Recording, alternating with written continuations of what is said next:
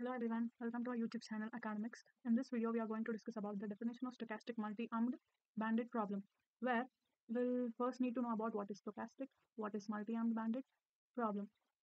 When coming to stochastic refers to a system or a process that involves randomness or uncertainty, where outcomes are determined by probability rather than being fixed or deterministic. Whereas multi-armed bandit problem, it is a mathematical problem that involves making decisions in the face of uncertainty. Imagine a slot machine with multiple arms. Let's have a look about that. Wait a while. Okay, we'll see the slot machine. Here it is. This is called a slot machine with multiple arms, each with different probabilities, giving us a reward when the three images are same. So the goal is to choose the arm that maximizes the cumulative reward over the time. Then let's go back. So in reinforcement learning, the stochastic multi-arm bandit problem refers to a problem where an agent interacts with an environment by selecting a set of actions. Means he selects or he hits the levers or arms of the machine, and the main aim is to get the maximum reward. So each action has an associated unknown reward. That agent or person who is playing that slot machine, he doesn't know about what reward is associated with every action. So they are just allowed to play the game. These reward distributions are stochastic, mean random. Anyone don't know about which action is going to take which reward, meaning that rewards obtained from selecting an action may vary across different interactions from one selection to another selection. That vary. Like if you select one, you may get higher, or the next you'll select one, you may get lower. That is random. There is no possibility that you'll always get a good reward. It is like produces random rewards. So the agent's objective is to learn a policy that makes the total rewards obtained over a sequence of actions. Means the agent should prepare a plan or a strategy so that he can increase his rewards or maximize his cumulative reward. And then another analogy is that of doctor choosing between experimental treatments for a series of seriously ill patients. So doctor may choose an action between how to treat their parents who are very seriously ill, and each action of the treatment receives a reward like patient survives or else he may die. Each of the key actions has been expected reward that is called value of the action. So here a suffix of t defines action selected on a given time interval time step t. R of t means the corresponding reward earned over a period of time. Then q star of a means the value of an arbitrary action is expected reward given that a is selected. The value of action a, q star a equals to e of event of r reward by action taken equals to a.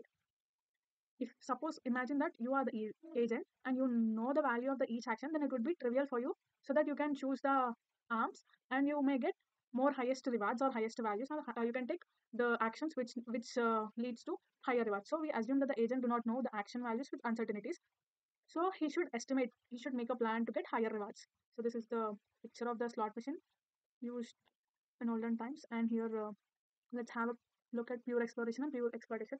It is an example like exploration. When you go to a restaurant or a hotel, you just try new dishes or various dishes included in the menu. That is exploration. Whereas exploitation leads to some people only go to that particular restaurant several times and they just only order their only old favorite dish every single time. They don't want to try the new dishes. So that is called pure exploitation, and this is called pure exploitation. So the agent sometimes tries various actions to be taken, which action leads to which reward he tries, and then sometimes he uh, tries the old actions, previously based actions he takes on. So balancing these actions can help in reducing this problem. What's this problem called? Stochastic multi-armed bandit problem can be reduced by using balancing these pure exploitation and pure exploration. So this is another picture of like multi-armed bandit problem. And see, sometimes it may occur 70% or sometimes it may occur 30%, 55%, 40%. It is like random. We don't know.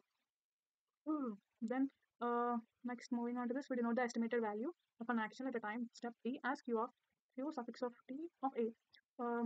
So the agent applies exploration and exploitation strategies during the initial interactions. Then the agent explores all different actions to gather information. So he explores all the environment to explores everything to gather the information about the reward distribution, what action is going to do, which reward. So he gathers all those information, and then next he exploits the environment by selecting the actions which give us the higher rewards. So at any time step, there is at least one action whose estimated value is greatest. So these actions are called as greedy actions. What do you call them as? Greedy actions. So the actions which are at least one action is estimated value is great, then those actions are called as greedy actions. If you other than that, if you select one of these actions, we say that you are exploiting your current knowledge method. When non-greedy actions means opposite to these greedy actions. When you're exploring, when you're exploiting means greedy actions. When you're exploring the environment means non-greedy actions. Uh, because this enables to improve your estimate of the non-greedy actions values. Exploring will produce the greater total reward that depend on the another and their values in a long run. As the agent continues to interact with the environment by applying RL techniques, it learns and updates itself, or it updates the policy. Mainly, it updates the policy or the plan, uh, and then it updates based on the previous actions it made and the rewards it receives. Updates frequently, and then the agent uses these estimates to make informed decisions on which action to select in subsequent interactions with the environment. Action value methods. The true value of an action is the main reward that action is selected, which is calculated by averaging the rewards actually received. So, action value is defined as sum of rewards of actions taken.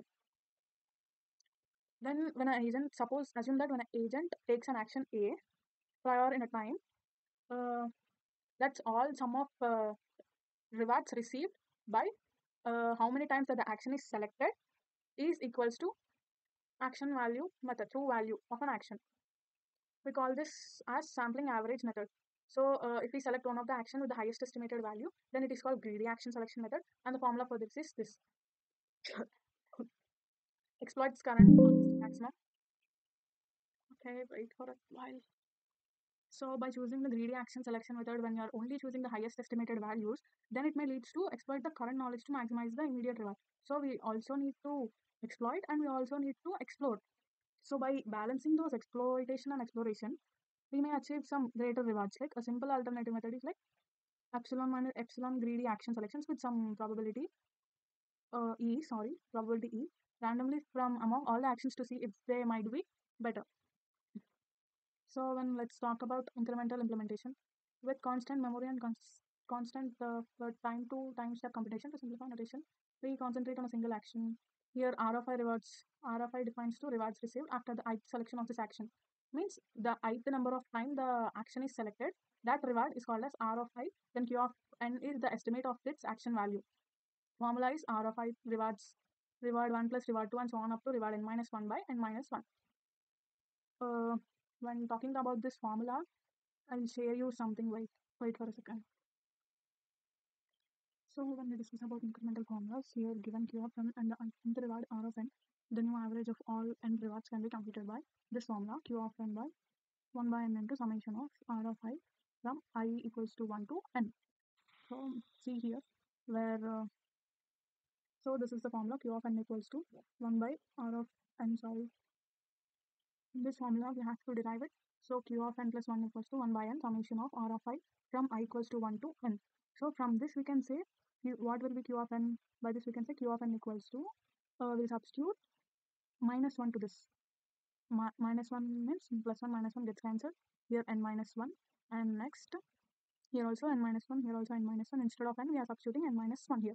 So to get R of I, summation of R of I from I equals to 1 to n minus 1, this is like we are moving multiplying Q of n with n minus 1. We are simply moving this to here. This is the formula. Let us assume that this is as equation 1. Now taking this again, Q of n plus 1 equals to 1 by n is written as it is. This R of I can also be written as up to rewards received by nth term plus rewards received up to n minus 1th term.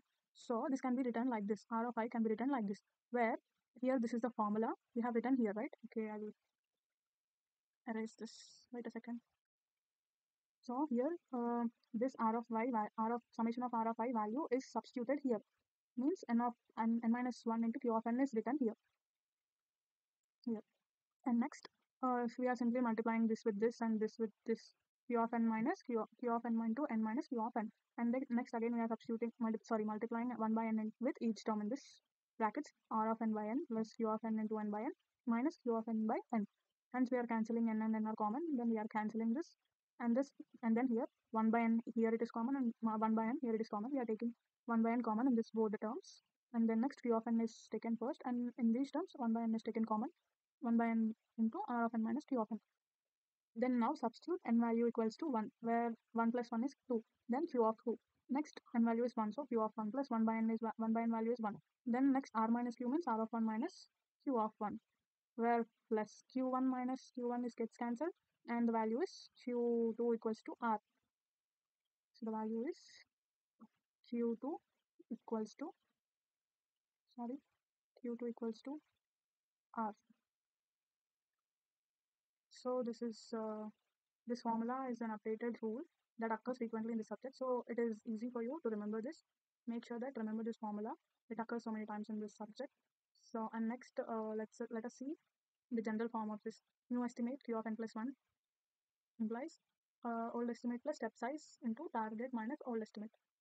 This is a simple banked algorithm. Maybe it's not necessary, I think so, but still. Q of A tends to 0, 0 tends to n of A, loop forever, argmax, bandit. So remember this algorithm, I think so it's not necessary. If you need it, you may prepare. And let's end this session. Don't panic that I didn't understood why here n minus 1 by n minus came, and where did this 1 by n minus 1 went in this step. I don't understood. That's why I've kept here what I have solved here and explained you. If you didn't understand, it's not my problem. Sorry for that. Actually, I didn't understand these steps, so that's why I've solved something here and I got my clarity. If you didn't get clarity, once again check the video one more time with a slow speed. Thank you. We'll end this session.